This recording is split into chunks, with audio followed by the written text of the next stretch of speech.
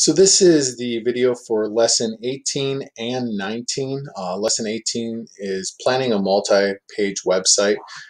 We've already created our home page for this website. So what we're going to do now is we're going to convert it into a multi-page website. So we've already roughly planned this idea out. What you need to do now is to think about what your second and third pages and so on are going to be for your website. Again, let's keep the scope realistic. If you're struggling, you might want to choose only 2 pages, depending on the amount of content you have on the different pages, or you might choose to have many different pages as we go along. So this is the time in lesson 18 that you're going to get out that paper and pencil again and plan what you're going to have on those pages. As we move to lesson 19, we're going to learn a new code which is called an anchor tag. And what anchor tags allow us to do is they allow us to link. Now we can link to other pages, and I'll show you how to do that. And we can also link to outside pages and other resources. Now the first thing I'm going to show you is I'm going to go over to the second bubble in this.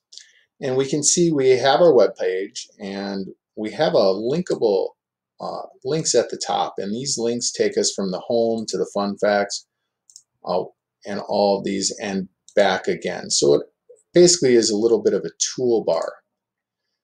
Now, as we take a look at the coding on this toolbar here, we can come into our code and we can see this anchor tag.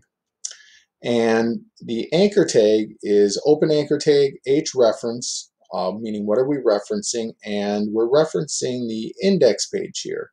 Or if you look at the second one, the fun facts, we're indexing the facts page over here, which is the top one. The way that we add a second page to our web page is we come up here and we add HTML.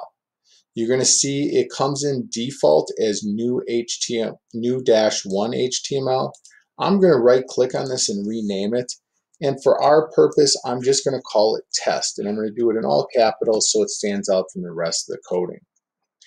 Now, I could easily come here and start coding my new web page. The way I get back to my original HTML is here by clicking on my index page.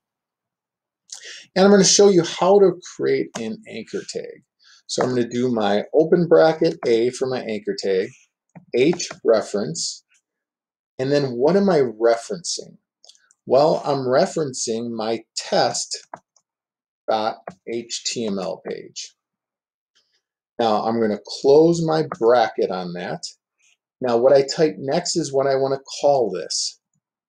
I'm just going to call it test page, all caps, so again it stands out on this. And then I'm going to close my anchor tag.